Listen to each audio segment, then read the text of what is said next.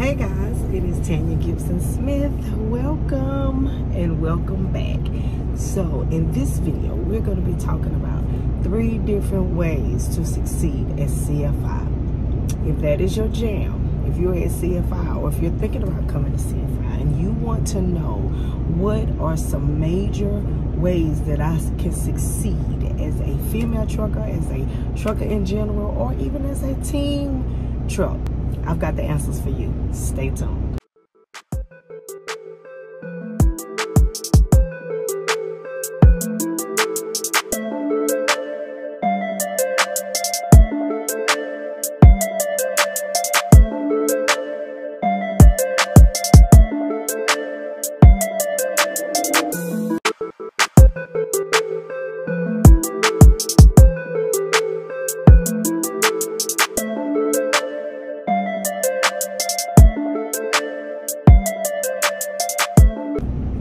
So let's talk about it. We are talking about 3 different, not 2, 3. We're talking about 3 different ways to succeed as a truck driver at CFI. Number 1, get ready, okay? Number 1, and this is just really my personal preference. This is from being on the truck with my finisher, being on the truck with my husband, seeing how freight is, watching and paying attention to how everything is moving out here.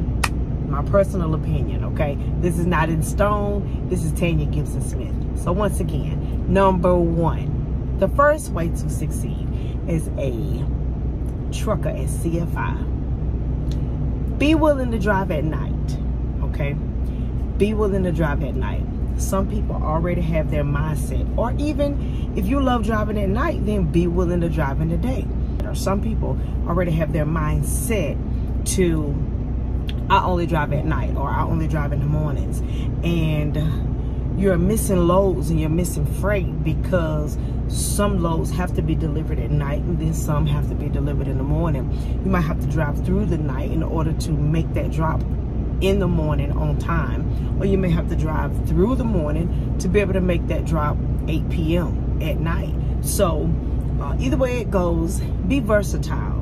Be willing to drive at night, or if you're a night driver, be willing to drive in the day. Okay, number two. The second thing is be willing to drive in the mountains. Listen, the only thing you have to do is pray, trust God, and drive this truck. That's the only thing you have to do. Give it to Him, okay? Mountains can be intimidating, and I know that. Mountains are intimidated on the east, but they are more so intimidated on the west. So the Appalachian Mountains are not nearly as bad or huge or any of that compared to the Rocky Mountains on the west. And you know, going through some places, Colorado, going through, you know,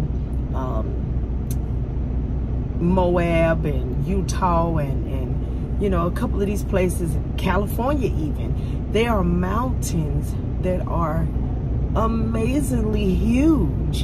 And if you are one driver who is saying, I don't drive in the mountains, I'm not driving on the west at all, or you can't send me to the west at all, then you're going to be missing out on freight. You're going to be sitting, and your truck is not going to be moving as much. So those are 2 keys already. Be willing to drive at night or in the day, vice versa. And then be willing to drive in the mountains, okay? Be willing to drive on the west. I've spoken to some drivers who say, I don't go to California at all. Well, my husband and I have gone to California already twice with CFI. So, you know, I'm not here to talk about numbers, but I am here to give you these keys to success.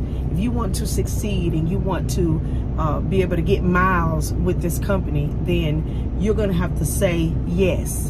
And that brings us to number 3, okay? Our third reason, or our third way to succeed at CFI. And that is say yes. Listen, you do not, well, you do have the right to turn down freight. You do. But if you want to get these miles and you want to see a comma on your check, you need to say yes. Say yes. Take the load. Grab the load. Take the load. Don't reject it, even though the little button comes up and it says reject or accept. You have the option, right? But if you want to get miles, and if you want to get paid, and if you want to run freight, then you need to hit accept. I'm sorry, but that's just our motto here. My husband and I, Gibson-Smith Motor Team, we are driving at night. We are driving in the day.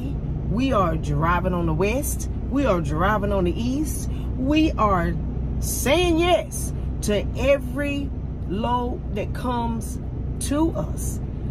And this is a bonus, guys. I hadn't even thought of this yet, or to bring it across to you all, but it is important to develop a relationship with your driver manager. Your fleet manager is the one who you have to be able to communicate with and have to be able to have an understanding with in order to get your loads and be sent home on time, and, you know, do your 34s and all of the different things that, you know, a truck driver expects or wants or desires. It all comes through your DM. So that's just a little golden nugget at the end of this video. Have a good relationship with your driver manager, okay? They're the ones who is really in, well, I won't say in control of your check, but pretty much. Pretty much. They're the ones that send you the loads.